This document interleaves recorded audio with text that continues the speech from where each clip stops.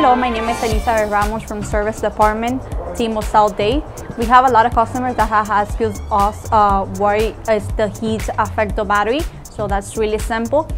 Here in Florida, we have a lot of heat, a lot of humidity. So we recommend the customers to be aware of the service recommended for the car, where we check all the fluids at the extended level.